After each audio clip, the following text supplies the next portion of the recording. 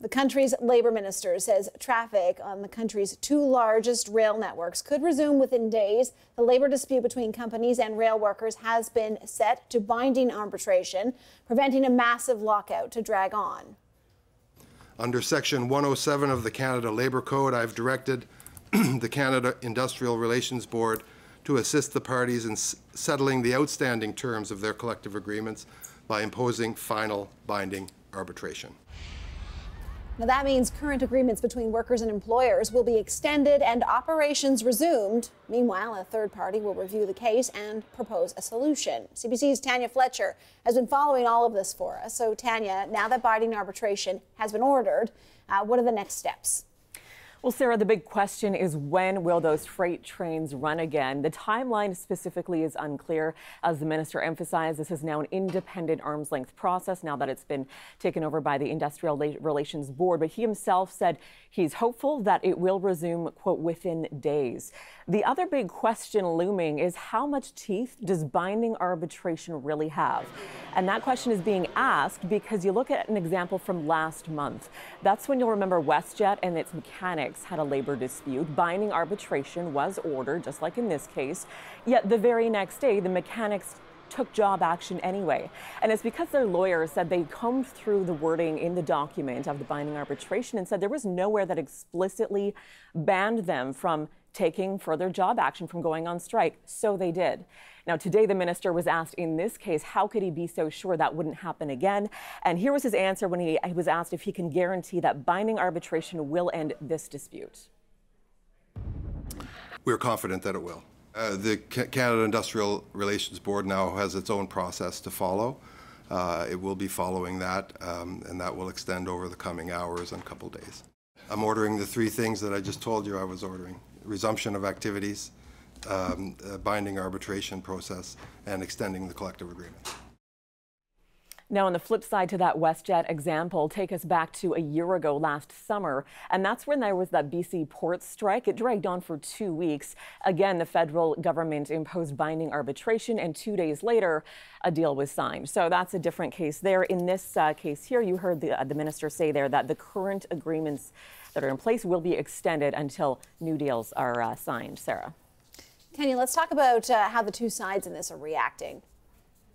Yeah, so we have just heard in the last hour from the union Teamsters Canada. They just put out a response saying they are deeply disappointed. They didn't mince words. Here's their quote saying the two major railways in Canada manufactured this crisis. They took the country hostage and manipulated the government to once again disregard the rights afforded to working class Canadians. Goes on to say the government took this unprecedented steps using a seldom utilized section of the Labour Code only because they knew their minority could not gather the support needed to pass a legislated resolution to appease the railways. Now, in the meantime, they say they will remain on the picket lines until they see kind of the details in this binding arbitration order. Both rail companies have also responded as well, much more willing to abide by binding arbitration. Here's what a CN Rail spokesperson told CBC's Power and Politics this afternoon. One thing's for sure, we are happy that this is coming to an end. We are satisfied with that. However, we would have preferred a negotiated settlement. And this speaks loudly to the union's inability to negotiate and to try to find a deal that's good for employees, customers, but also the North American economy. There has been repercussions across Canada. It's going to take some time to get that going. But if we are in this mess right now, it's because the union did not want to negotiate. And as for the other rail company, CPKC, they say they will follow the order of the Industrial Relations Board as well, but they are waiting for details around timing once the actual order has been handed down. But here's their quote saying the government has acted to protect Canada's national interest. We regret the government had to intervene because we fundamentally believe in and respect collective bargaining.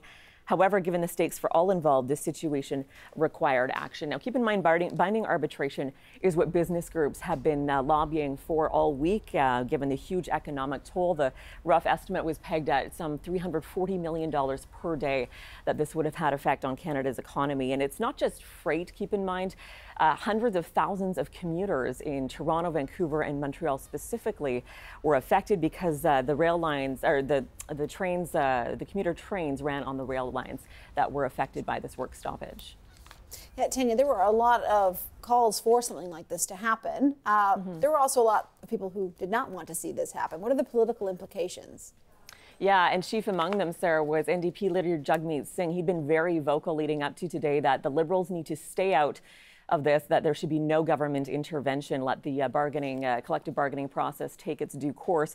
Keep in mind the other options for the feds, aside from binding arbitration, would have been back to work legislation. That would have been an extraordinary move because it's summer, the House isn't sitting, so they would have had to recall MPs back to the House for back to work legislation on a vote.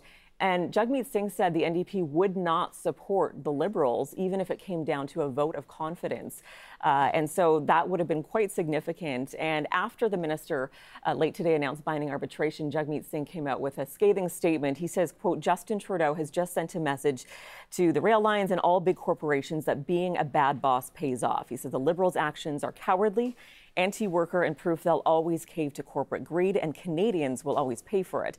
There will be no end to lockouts now. Every employer knows they can get exactly what they want from Justin Trudeau by refusing to negotiate with their workers in good faith, and that puts the safety of workers and communities at risk. Now, one more wrinkle politically talking here, hypothetically, if this had gone to a back-to-work legislation vote in the House, the Liberals would have needed another party to side with them in support.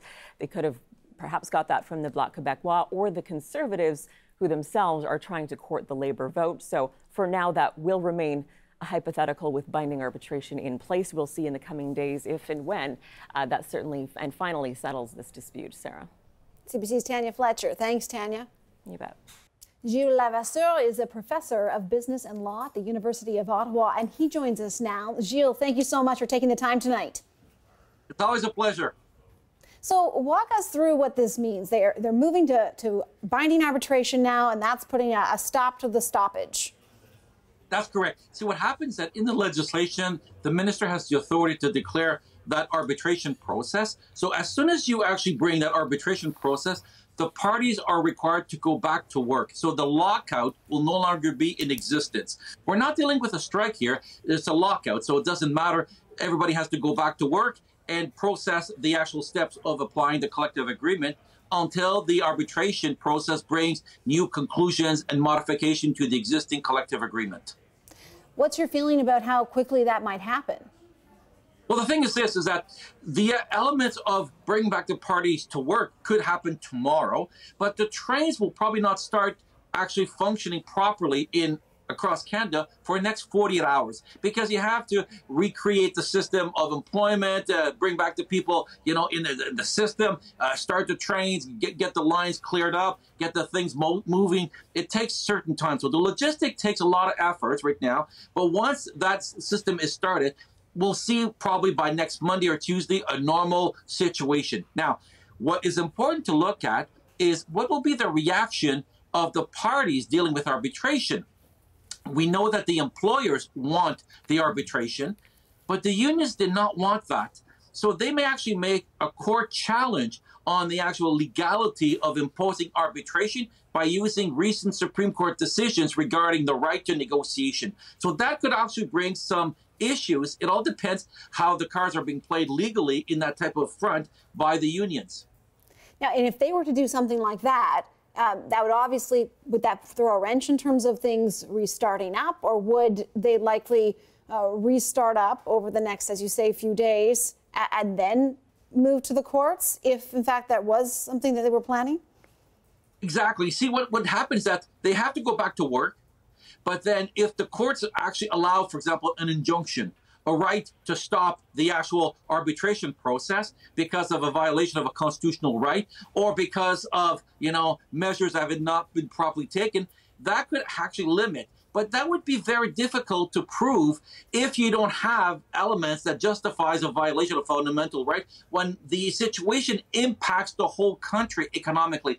See, that's the key thing that the government needs to do if they have to go through courts, is to prove that not having a train system that is functional, that they had to use arbitration, and these are the data you need to justify where it impacts not just the train industry, but the whole society. They need to make sure they're well, prepared to provide this information, because that's what the judge is going to read. They're going to say, okay, yes, there's an issue of fundamental rights that's provided in the Constitution, but we have to look at the interests of society and the public, and then they have to balance those two things. And if we can justify that it has a major impact, then they will continue proceeding with the arbitration process. But the job has to be well done before you go to court. Given what you know about that court process and how it has worked in the past, do you think that that is a real possibility, that the unions might go that route? Well, the unions will probably challenge the arbitration process. But the thing is this, because you're dealing here with a specific situation that impacts so badly the Canadian economy, but it's also our relationship with the Americans. We need to understand we're also dealing with the Americans in this whole system. We need to make sure that we remember that it's not just Canada, it's also how we move things to the United States. The cars, for example, Ontario, the United States. You have the wheat going, in the Pacific. But you have all these things that needs to be looked at. And so the courts will be more lenient in trying to prevent the arbitration process to stop. They'll be saying, okay, yes, we'll continue, but these are the rules that needs to be followed to make sure that your constitutional rights are protected. If there's no involvement of the court, should there not be a challenge of this order for binding arbitration? How will that work exactly, the binding arbitration, and how long might that itself take before they actually have a contract, despite the fact that they would already be working? Well, the thing is this, an arbitrator will be appointed. We can't think that this will be resolved in a matter of a few days, unless the parties are willing to do massive compromises very rapidly.